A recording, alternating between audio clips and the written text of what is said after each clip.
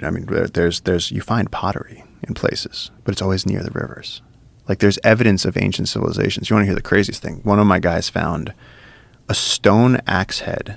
Now, here's the thing. The uncontacted don't have rocks. You won't find a rock on our river. There's clay. There are no rocks. They found a stone axe head in the jungle at a site from the uncontacted. But what that means is that the uncontacted tribe had a stone axe head that they've been holding on to since like Inca times. Wow. And someone forgot it at the camp. And so you're talking about civilization carrying around something from a previous civilization that they don't know where they got it from. It's like incredible. Wow. Because you cannot find there are no rocks like that on our river. It was like a smooth gray stone shaped into like a blunt axe head with, so you could attach it to a stick.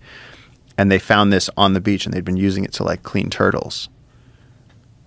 But we don't have those rocks. That's more like an Inca type of thing. So this has been floating around through various people's hands in the jungle for decades, centuries, who knows? And what do they think about where that came from? It's lost technology that they don't understand anymore. So the thing about the Lost City of Z was that there was a previous expedition that had encountered these cities and these incredible, beautiful, complex cities, and they described how elaborate their clothing was and their culture, their agriculture. And so then when the next expedition went back, there was no one there because they had killed everybody with diseases. This is the the theory, right? Yeah, and I mean, Oriana was the first person to like go descend the Amazon, which the thing that always drove me crazy about that was that they came down the Andes, made their way down the entire Amazon, and then like looked at the stars, figured out where Spain was, built a whole other ship, and sailed home. Like, think about that for a second. They built a whole other ship. You built a whole pirate ship and sailed to Spain based off the stars. Wow. And like now, like you look at us now, and it's like, are we smarter than that now? Like, how many people can find your way anywhere without like? Well, what is your smart, phone? really? What smart is your ability to use information correctly.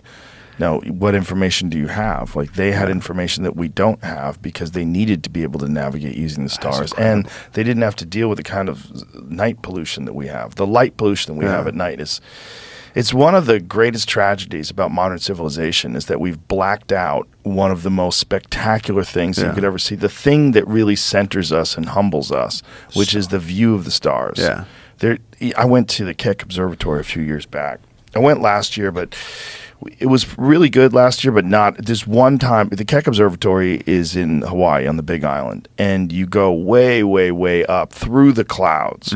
And the view of the cosmos is like you are in a spaceship with a clear glass windshield, and you see everything. There's no light pollution on the island because they have diffused lighting for all their street lights, specifically designed so that it doesn't fuck with the telescopes. Wow. And so when you're up there, I'll never forget it. The one time that I went, which was at least 15 years ago, maybe 16 years ago, that one time was so spectacular that it changed my view of like Earth in the relationship to the cosmos just by seeing it. Because you see the Milky Way, you see everything, you see all the stars. It just took my breath away. I couldn't stop staring at it. I was like, this is insane.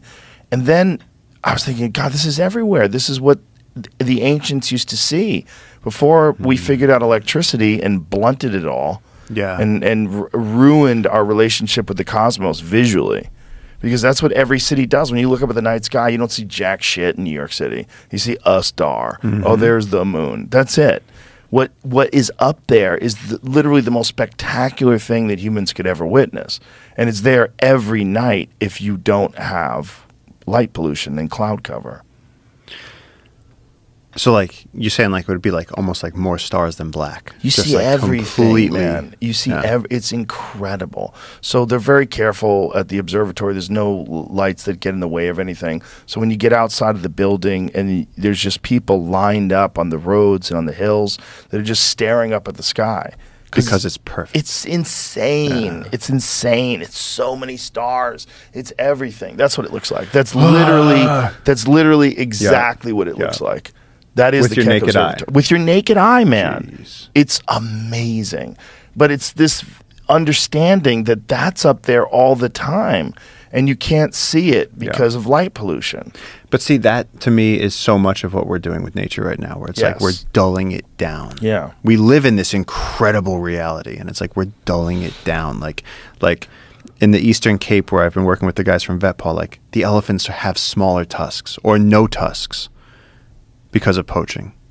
And it's like, you're taking this incredible, monstrous, giant Is land that a animal. natural selection thing? Like the ones that have smaller tusks are allowed to survive? It's because they're targeted. Yeah, they're targeted for the big tusks. So the big tusk ones are getting killed, Yeah. and so somehow in response to that, they're developing smaller tusks so that they're less attractive? To the point that they're even having no tusks. It's like it genetically bottlenecked them so quickly because over the last 100 years, the humans were all going for the big tuskers, and now these monster tuskers, like the really big ones where they touch the ground, there's only a few of them left. That is so wild. And so and then moose, like in Maine, they have smaller antlers, and like we're actually like we're dulling down the magnificence of the universe. Like when you look at those pictures, you're like, why don't I see that? Picture if we saw that every night. Right. How different we'd be. How much more connected we'd be. Oh yeah, it's so humbling.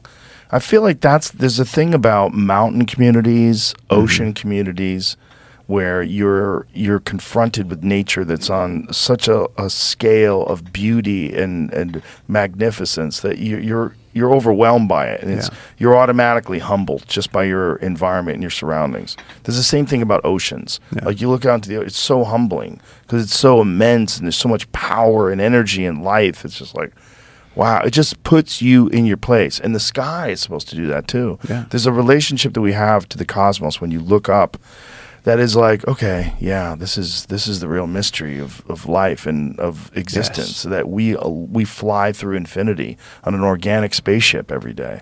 And that's what's really going on. It's not stationary. It's literally spiraling through the universe. And that exact sort of wonder is what I feel when I wake up in the jungle and you dip your hands in and you drink the river. And then in the afternoon, you literally watch your sweat come off your forehead. You hold your hand in the sunlight and watch it go into the air and join the mist from the jungle. Wow. And then at 4 p.m., you get that thunderstorm and it comes back. And that cycle is moving through you. Wow. And it's like you are so connected to nature there. It's so apparent that like you can't not be in absolute awe. And like you see this, and again, we're out there, we see the stars at night like that, where it's like you can see the Milky Way. It's a belt across the sky. And there are these animals and these consciousnesses moving, and it's all working together.